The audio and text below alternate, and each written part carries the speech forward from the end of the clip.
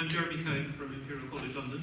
I'm going to talk to you about Research Software London, which is a regional research software community.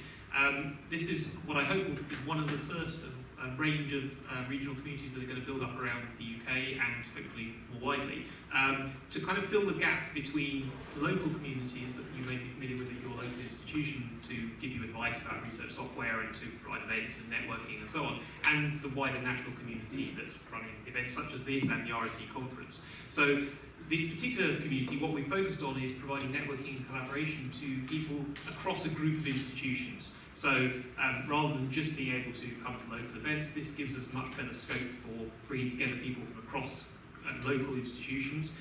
We have a lot of different events that we've been running, talks, lightning talks, networking opportunities for people, and also it provides a great way to build new collaborations with people who are at different institutions, but in places that are kind of geographically local, so it's easy to work together, and also to build interest in RSE for people who are perhaps not so aware that they want to be part of the wider RSE community because they're not so familiar with what's going on in the community and whether RSE is for them.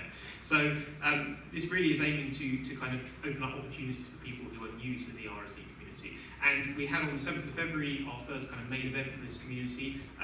We had over 100 registrations, we had 29 people submitting abstracts and talks and posters, and attendees from over 20 institutions. So I think it shows us great interest in this as a new approach.